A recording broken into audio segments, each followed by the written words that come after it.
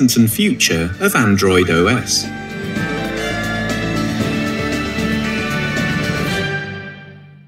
In 2003, in California, USA, 4 friends started a small company together. Rich Miner, Nick Sears, Chris White and Andy Rubin wanted to develop software for digital cameras, enabling them to connect wirelessly to their owners' PCs and upload photos to an online space.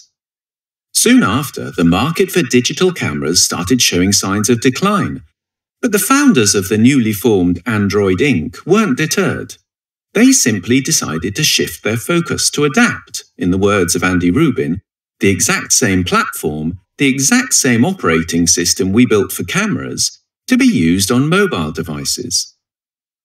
In 2005, technology giant Google bought Android Inc., but their project remained a secret. In 2007, Apple released the first smartphone, causing Google to reveal that they were working on a similar project. In December of 2008, the first Android phone was released. Over the next 10 years, many versions of the Android operating system, OS, were released, each one with new improvements and features. Version 1.6 saw the first appearance of the gallery for users' pictures and videos. Version 4.0 introduced facial recognition technology to unlock the screen, and version 6.0 allowed users to unlock their phones with a fingerprint ID.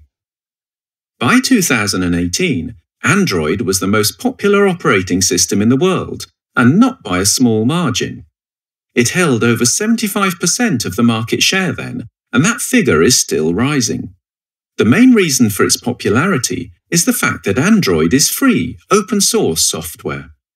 This means that it can run on a huge variety of devices, and manufacturers can customize it to suit their products, which can then be sold at more affordable prices. In contrast, Google's main competitor in the smartphone market uses an operating system that only runs on 2 types of device. Another reason that the use of Android OS is so widespread is that it isn't limited to smartphones and tablets.